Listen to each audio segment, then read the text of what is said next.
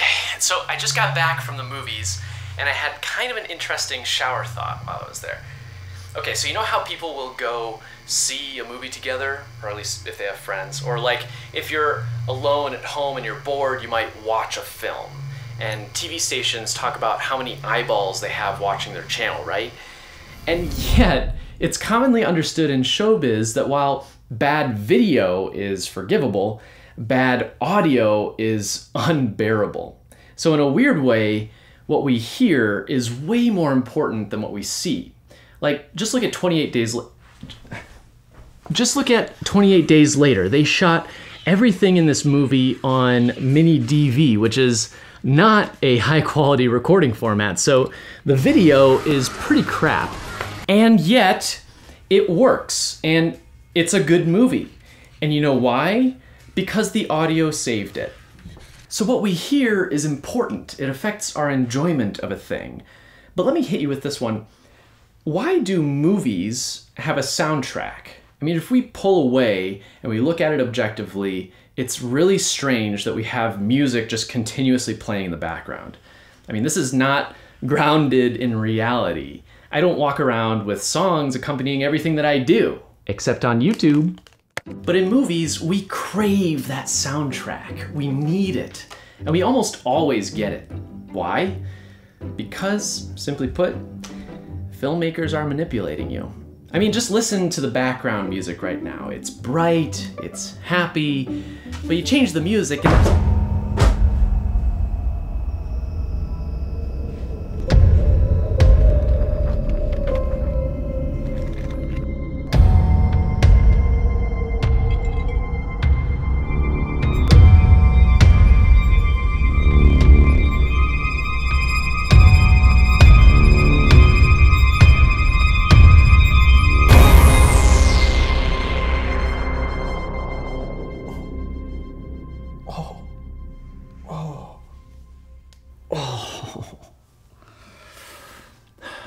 what if that scene had been different? But you change the music and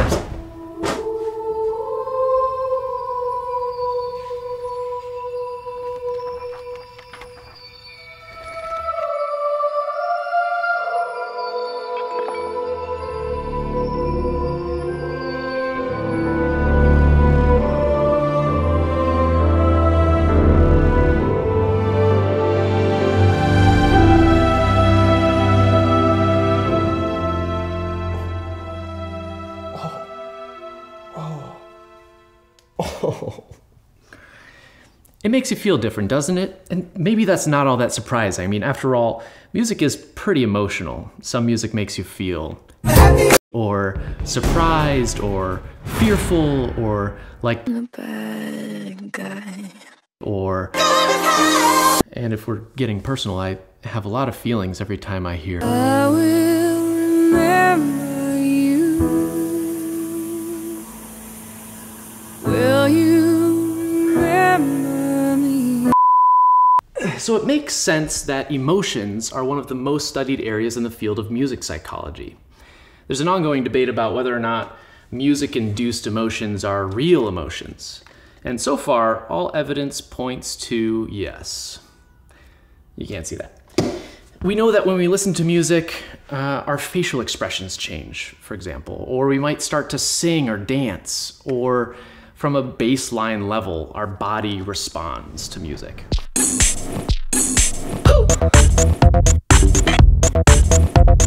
And we know a decent amount about how this stuff works in the brain, too.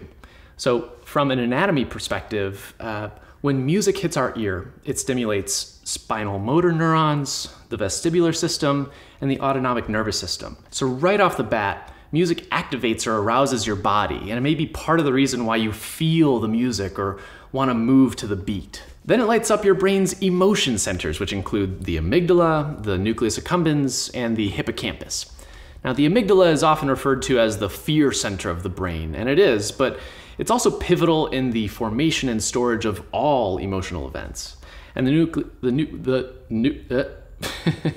nucleus accumbens responds to rewarding stimuli, particularly from peak emotional events. So, as an example, when you get the chills when you're listening to music, that would be a peak emotional event. And the hippocampus, beyond being closely tied to memory, also partially regulates the chemical stress response of your brain and other brain areas like the hypothalamus, the pituitary glands, and the adrenal glands. So positive and happy music actually reduces the release of stress hormones like cortisol, and sad or scary music increases them. And people self-report a change in how they feel when they listen to different kinds of music. So regardless of whether it's a learned response or maybe something biological, we know that music evokes emotion. So why use it in film?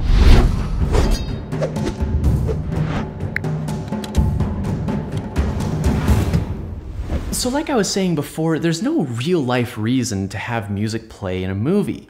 I guess unless it's, coming through a speaker or if a musician is playing it. And yet it would be weird to not have music.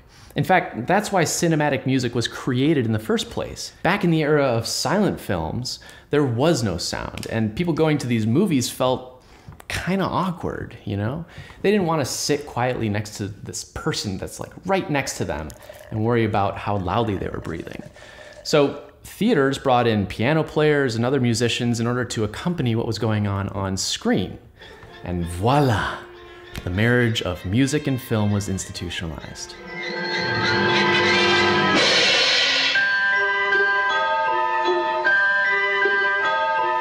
And even after these newfangled talkies came in, it was just too late. Cinematic music had burrowed its way in and had become a staple of filmmaking. And today, that continues to be true. It's almost hard to imagine it without it, but, of course, YouTube finds a way. Without music, you can turn a triumphant scene like this into, well...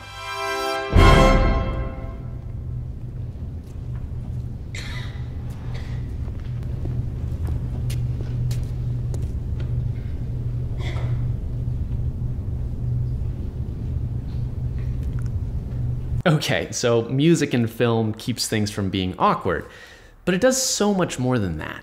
It can tell you where you are. It provides continuity between scenes.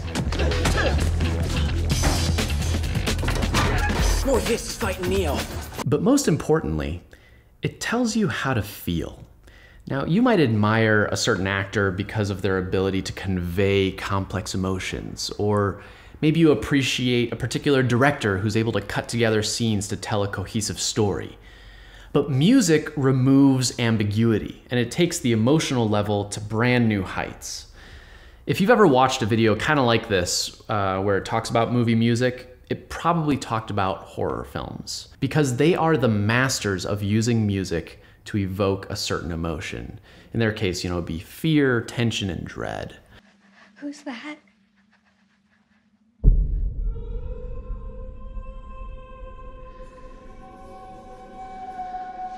Let me show you what I mean. You all know who Alfred Hitchcock is. He was a master of cinema, and he used editing in order to elevate stories to new heights.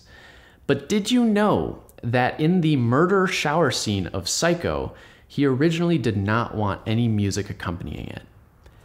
This is what it looked like.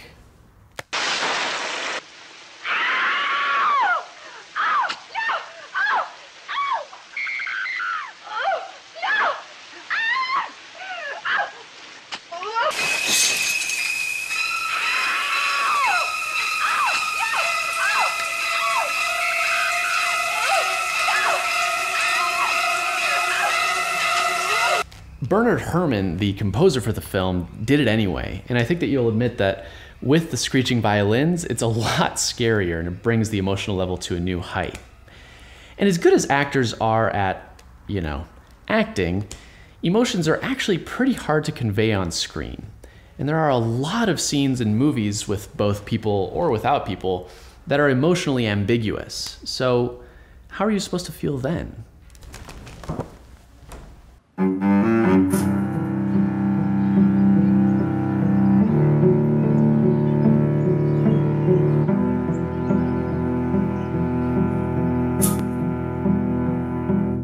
Well, before I go any further, I need to talk about the Kuleshov effect. Now, the Kuleshov effect is a phenomenon where we derive more meaning from two clips cut together even if they're totally meaningless, than one clip in isolation. So let's take a look at 3 examples right now.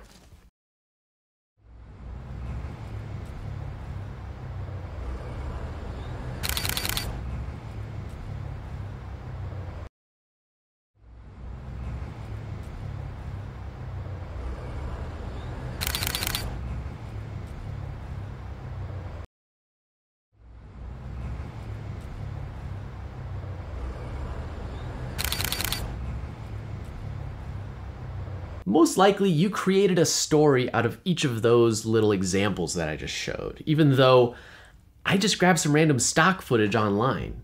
So maybe the guy went from being a private investigator to a photojournalist to just some dude creeping on a woman on the street. Now, Kuleshov was a director, and he used the same editing technique to impart emotions onto his characters. He would show an actor with an expressionless face and paired it with another clip. And depending on that second clip, viewers interpreted the actor as either being happy,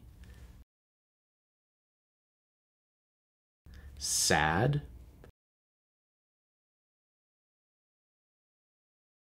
or hungry even.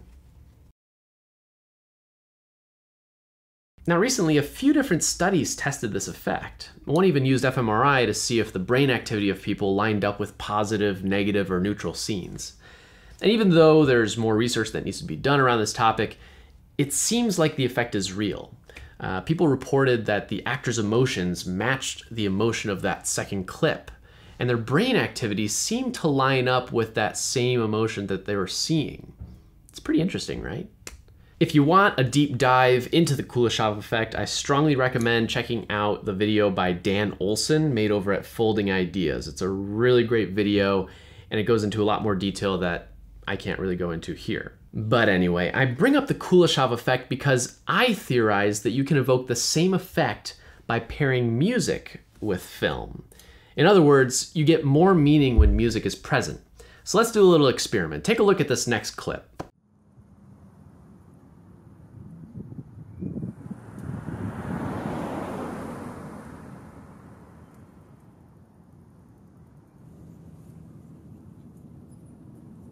What emotion was that character feeling? What were they thinking about? How should you feel? Well, let me help you out. Play it again.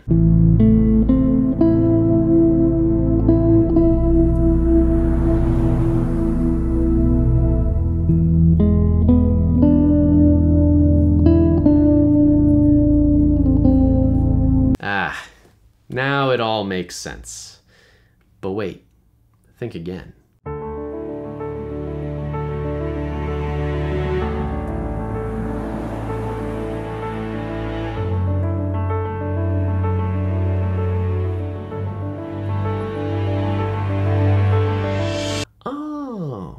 But how about this?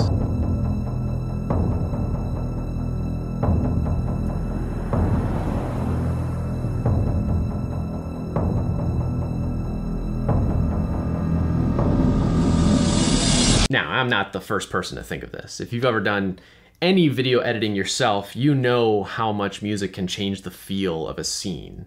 And if you search YouTube, I mean, you can just find tons of videos where people swap out music in famous clips. Welcome to Jurassic Park.